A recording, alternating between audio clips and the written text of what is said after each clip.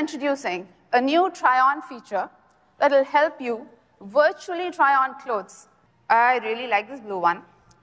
I click on this button to try it on. It asks me to upload a picture, which takes me to my camera roll. I have many pictures here. I'm going to pick one that is full length and a clear view of me. We built a custom image generation model specifically trained for fashion. Wow, and it's back. The AI model is able to show how this material will fold and stretch and drape on people. And let's assume the price is now dropped. When that happens, I get a notification just like this. And if I want to buy, my checkout agent will add the right size and color to my cart.